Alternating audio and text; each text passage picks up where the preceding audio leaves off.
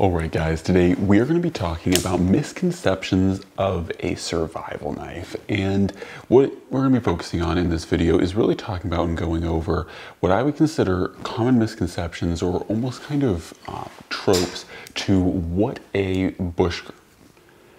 survival knife needs to be, and essentially talking about the realities of a survival knife, and just from what I found out through my own personal experience, what works well and what are often lies to survival. So once again, this is also going to be, like many things, very contentious. Obviously other people will have their own opinions to what I'm about to say. Some people agree, some people won't agree, and yeah, this is just, of course, as per always, my findings through my own testing and practices of bushcraft and survival in Alaska. So I'm not necessarily the end all to beat all, not necessarily going out here claiming to be an expert, just saying that I've been in the game for a little while. I've done a lot of things, and honestly I've experienced and practiced with a lot of different survival knives, and I figured that this knife that I'm holding in my hand, this is a Benchmade 556 mini griptilian, would be a really good knife to kind of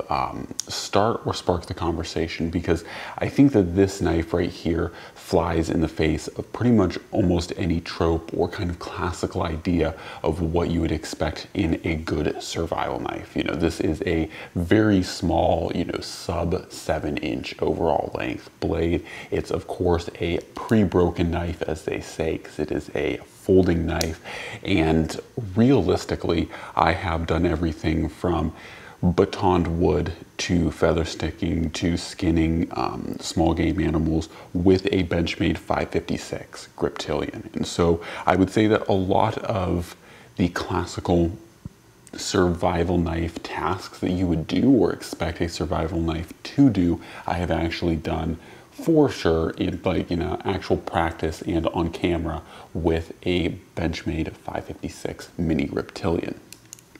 So with that said, do I think that this is the best survival knife?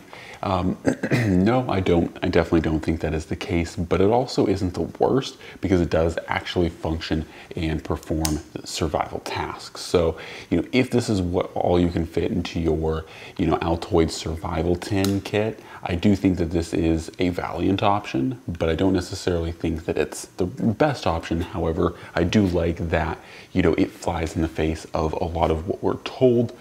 All right, so now that we've kind of talked about that and explained how you don't actually need necessarily a big, huge, burly knife, let's talk about some of what most people would think a survival knife should look like. Now, I would say for the majority of people, like the overwhelming majority of people, this Survive Knives GSO 5.1 is probably what most people would consider to be a survival knife. And what I mean by this is you're dealing with a reasonably thick piece of exposed full tang steel here, and you're dealing with a pretty good steel. This is MagnaCut, and an overall length of a little bit over 11 inches. Now, some people might prefer a even longer blade length here than this one, but for the most part, I would say that this really ticks most of the boxes for what people would consider to be a good or adequate survival knife. You have, a tang that can strike ferrocerium rods. You have a good degree of, once again, thick full tang steel that can baton wood. You have a really good saber or flat grind for feather sticking. MagnaCut steel is going to give you good performance, and this is, like I said, I think what most people would consider to be peak survival knife right here. But there is a lot of other really solid knives out there, and this isn't necessarily a go-to for me. This is the Scrapyard Knives or Knife Co.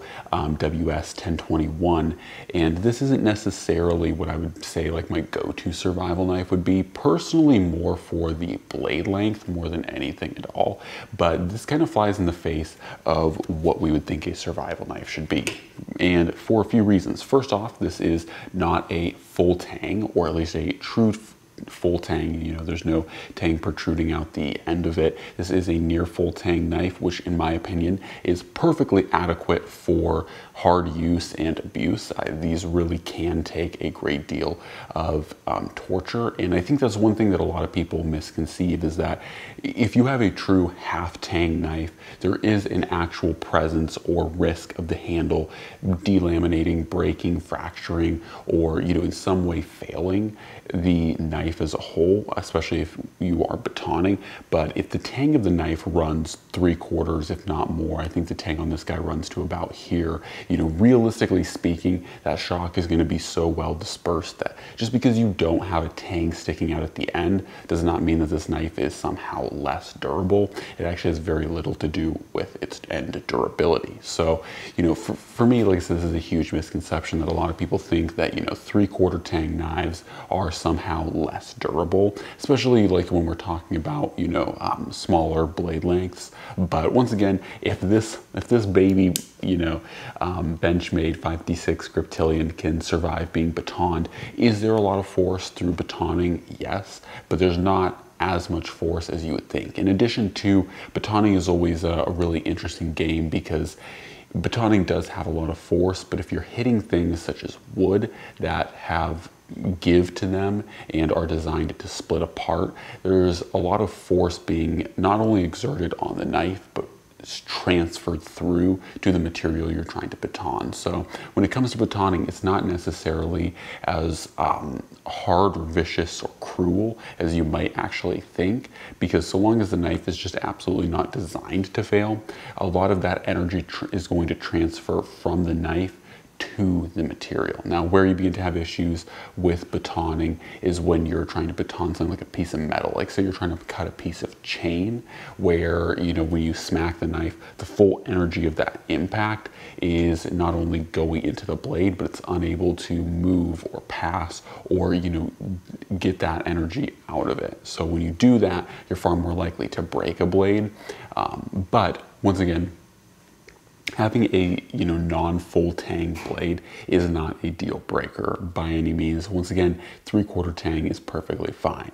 Now, another one that I think is a common trope and a misconception in survival knives as a whole is that you need a super thick blade. Now, once again, this WS 1021 is about 1/10 of an inch thick. And to give you guys some comparison here is that GSO, the aforementioned GSO, and hopefully you guys can see here, kind of trying to compare the two. You guys can see there that that is the relative thickness. This is about 5/32 of an inch thick. So this is about 0.17. I want to say maybe this is a little bit, let me see. Maybe it's a little bit thicker than that. It's about 5/32. So 5/32 is actually thin even to some. You know, another one that a lot of people like is about 1/4 inch thick. So this is a 1/4 inch thick versus 1/10 of an inch thick. You see that there's a pretty substantial difference in blade stock there. And while I will say, and I will give the point to the fact that if you are using your knife to split apart wood, of course, the larger and more wedge shaped your knife is, the easier it will split apart wood. However, there's always a balance here, because if you're just looking for a wedge, you would be better suited with something like a hatchet or an axe, because that's an actual true wedge. You know, knives are always going to be thinner than an axe. So, you know, you have to kind of take it for what it's worth. But honestly, in my findings, like a 1/10 of an inch thick blade might, you know, take 4 or 5 whacks more through a hard piece of wood to get it split, you know, to get it batoned through. But realistically speaking, is there going to be a significant energy increase to make a 1/10 of an inch work over a 1/4 inch? Not necessarily. And once again, that also kind of goes back to the thickness or density of wood that you're batoning as well. But I have found, in my opinion, that, you know, thinner knives, once again, so long as they're made and constructed of good steel and they're not just super brittle, should perform just fine. And once again, something like this, Scrapyard Knife Company WS 1021 is made out of SR 101, which is a proprietary version of 52-100 ball bearing steel. So it is a decent, amount. So it's a decent degree of, you know, strength and durability, but also having a good amount of flexibility. So you're not going to just snap one of these in half. So other tropes are that you always need a fixed blade. And fixed blades are, once again, like by and large, I do prefer fixed blades for survival.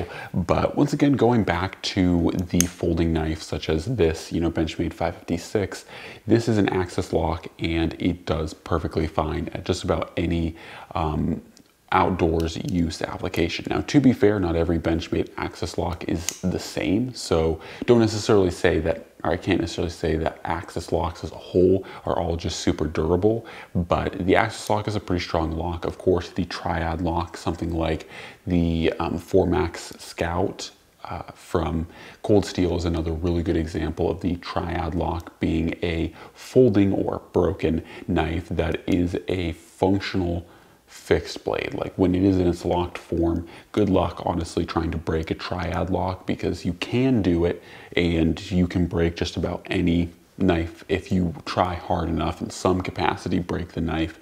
But something like the triad lock gives you a functional ability to make that knife very rigid, very hard. It's not going to fail under pressure. It's not going to fail under load. It is going to be very strong blade. So do you always need a fixed blade? Absolutely not. Now, I will say, to the credit of fixed blades, one of the big things that you will typically find with a good survival fixed blade, and most fixed blades as a whole, that does give it the leg up over pretty much every folder, is that every folder known to existence, except for the rare few weird exceptions, are going to have the same issue, and that is that the blade has to be physically shorter than the handle, because of course the blade goes into the handle, and so obviously if the blade was longer than the handle, it would protrude and just cut you, right? So with every folding knife, this is the exception, that by and large, outside of the weird, handful of knives that break this rule, your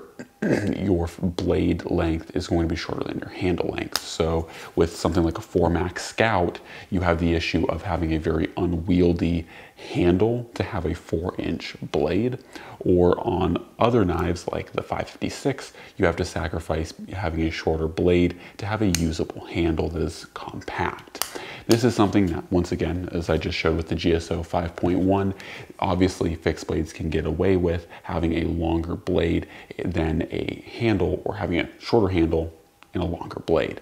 And this proportion, kind of speaking, means that you can get more bang for your buck and have a longer blade on still a decently sized handle.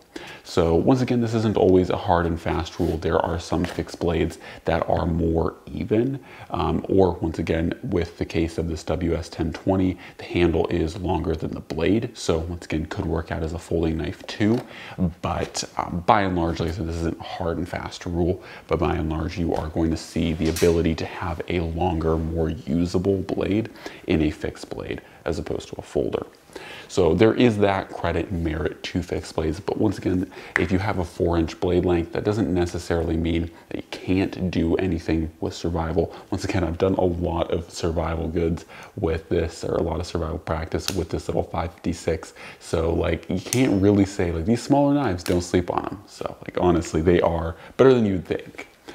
So anyways, guys, these are some of the common misconceptions and kind of tropes that get touted in survival practice and training. And I'm not necessarily saying that, your first survival knife should be a Benchmade 556 mini grip, but really what I am trying to say is that there are a lot of other really good knives out there, things like the WS1021, things like the, Mora 511, that are they the best survival knives? Not necessarily, but don't discount them and don't think that they can't do good survival work, because honestly, some of these knives really are quite functional, and you don't necessarily have to have a thick, huge, overbuilt knife. I mean, honestly, people like Morris Kohansky were running around in the 80s with things like Mora clippers, and honestly, they could probably run circles around you with a Mora clipper while you're sitting there with like a big, Survive GSO 5.1, right? So once again, not saying that the Survive GSO 5.1 is a bad knife, because it is a good knife